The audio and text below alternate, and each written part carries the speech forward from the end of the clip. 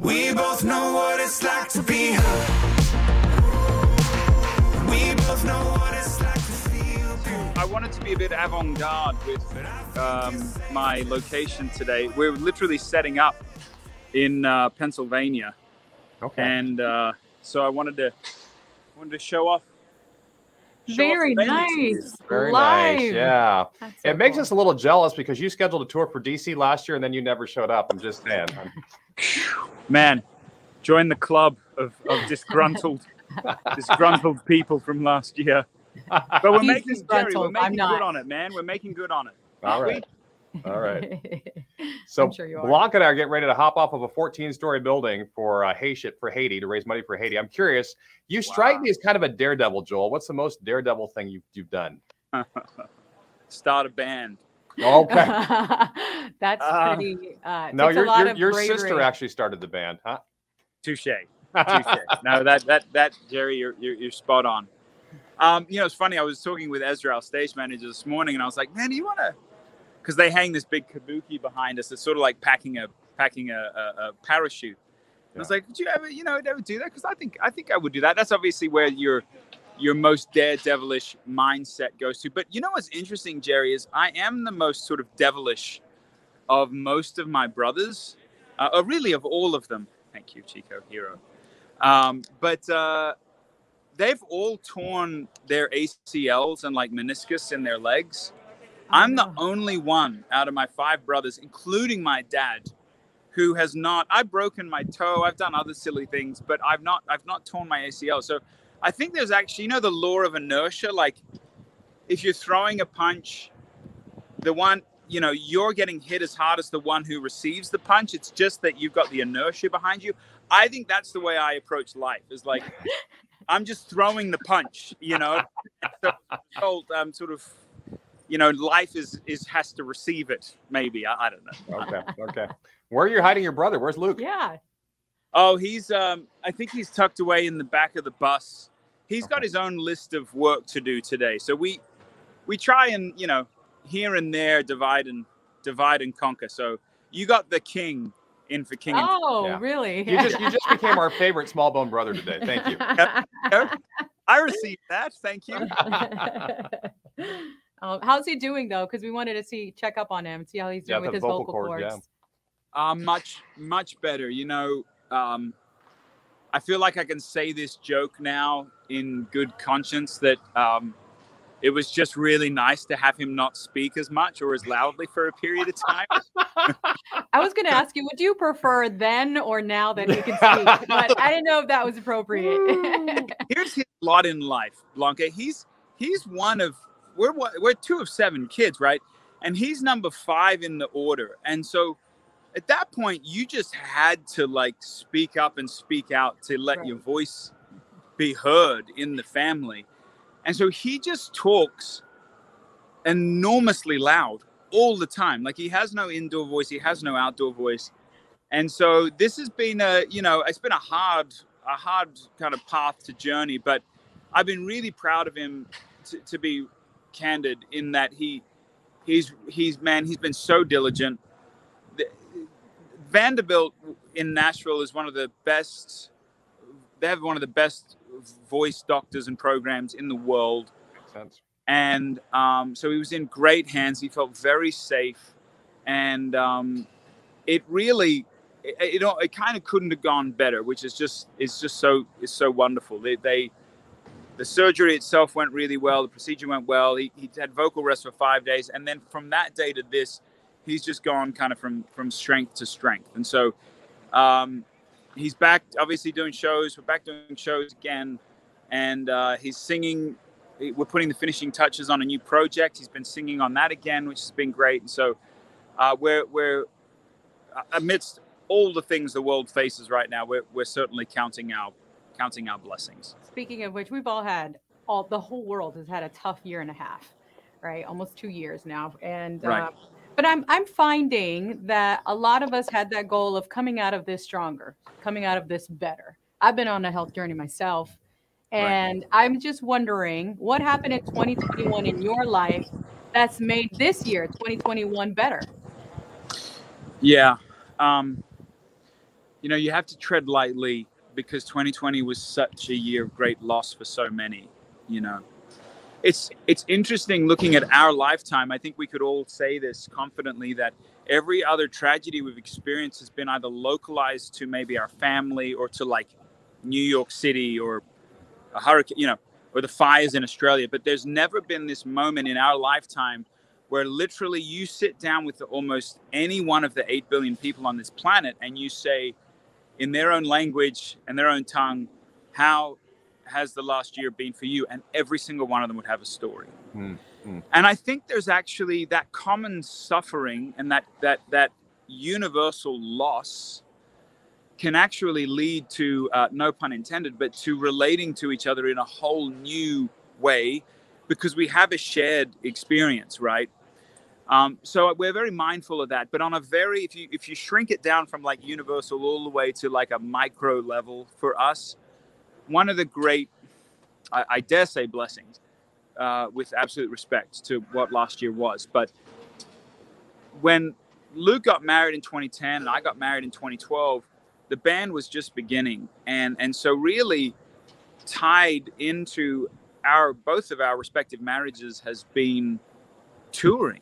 And you just have this, it never would have happened otherwise, this sort of intermission, if you will, in our musical career of really special times, with uncertain, obviously, but nonetheless very special and bonding times with family. And so we've come into this new season of new music, being able to travel again. I think all of us feeling much more fortified and strong inside our families, even spiritually, because of slowing down, than we ever have. So I would say that would take the cake as what was, again, on a very micro level, the beauty of 2020, if you could put it that way. Is this song Relate kind of born out of that we can all relate to this global pandemic that's happened, or is it more than that? For sure. I mean, again, not to be sort of cliche, Jerry, but there's the question of, okay, now we're all back, quote unquote, together, right? We did the thing. If we fall, we'll fall together. If we rise, we've risen, and we're rising, and we're back together. But what do you do when you're actually back together? Do you just tolerate each other? That doesn't seem to end well in the long run. I think the question we're asking ourselves and kind of the listeners through this song and really with the backdrop, like you said, of 2020 and even 2021 is, you know, what if we're able to show compassion? What if we're able to show empathy for someone who looks and thinks and acts different from us? And could we actually use the tragedy of what this virus has been and this pandemic has been across the world as a launching pad or a springboard towards relating to each other? Because again, like we just spoke about, we have this common experience now that can unite so many of us around the world. And so, yeah, the short answer would be yes, absolutely. Relate, and this whole project has been written around this idea of where do we go from here? It's kind of what you said, Blanca. You know, where do we, how we want to be better, we want to be stronger. How do we go to the future in that regard? I'm curious. You guys see obviously thousands and thousands of people, and there's some people you just click with like that, and other people it's more of a struggle. Who is it harder for you to relate to, Joel? Is there anybody? Wow, Jerry, that's a good question. It was meant for your brother, but since he's not here, you'll have to answer it. Yeah, why don't you just say? No, I'm kidding. You know, I think we would all say that it's hard to tolerate intolerable people. You know, yep. Like you want, it's good. It's a good sentiment. You want to be able to relate, but what do you do when actually the person that you're desperately trying to relate to says, kind of, to hell with you? Like, I don't want to have anything to do with you. And that's where I think this whole, like, you know, love your enemies and pray for them. these sort of extravagant statements that Jesus Christ made come into play, where you go, okay, no. Again, this is not about just tolerating you. This is about, man, if you're gonna come at me aggressively, you're gonna try and cancel me. I'm not gonna plead the fifth, or I'm gonna actually lean in and go, man, I wanna love you, and maybe through that, loving the intolerable, maybe somewhere in there is what breaks this paradigm of, which was a very tribal thing of like tit for tat, you killed my, tribesman, I'm going to kill your tribesman, this whole idea of an eye for an eye and a tooth for a tooth. If we can move beyond that, I think we could actually see real redemption, under God in America and around the world, if we start turning that other cheek, which, by the way, turning the other cheek is not a passive, No, it's not a passive, move. It's a very deliberate, almost defiant move of like, I am not going to allow this to pull me into a place of bitterness or resentment or anger. I'm going to actually rise above it by the grace of God. One of my favorite lines in Relate is, but by the grace of God, we'll see each other's heart. It's just tucked away right at the end of the song. And I think that's it, Jerry. It's without the grace of God, you just make judgment calls on, preconceived notions and the way someone looks or acts or whatever. But it's the grace of God that will carry us through, I think. I think you guys are changing the world with your message, and the WGTS families, we're like cheerleaders for King & Country. We love you guys. And I remember, I think it was early last year, I was at Five Below with my son, and I heard Burn the Ships at Five Below. And I thought, this is great. People outside of my Christian bubble are getting to hear this message.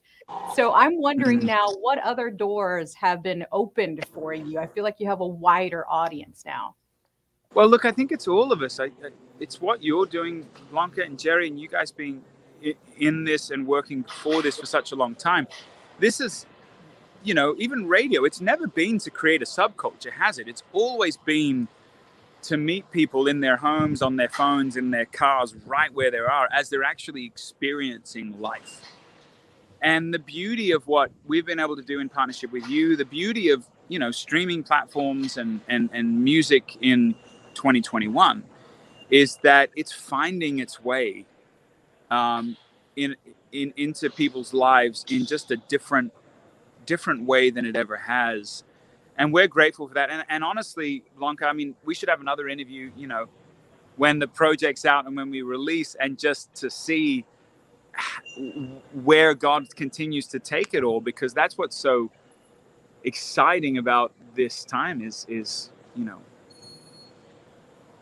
the music can show up in the most peculiar places. And I love that. I love that we didn't engineer it this way, but that we started our musical journey as some of these divisive walls of kind of dividing up music were kind of breaking down, and it was just received with the intent and the heart in which it was written and recorded. Well, when you guys are ready to debut it, you can come right here to Washington, D.C. We're ready for you. Maybe do something on the National Mall or something, We'll break it down for you. Man, we're just a hop, skip, and a jump away, Jerry. We'll just come over. I'll just hop over today quickly. And love it. Sure, why not for lunch? Right. Well, we love you guys. Thank you so much for the time. Say hi to your brother. Say hi to your dad and anybody else we might know. Your family. We will. God bless you guys. Thanks, guys. You're looking great and looking well. Lovely to see your faces. You too. Have a good show.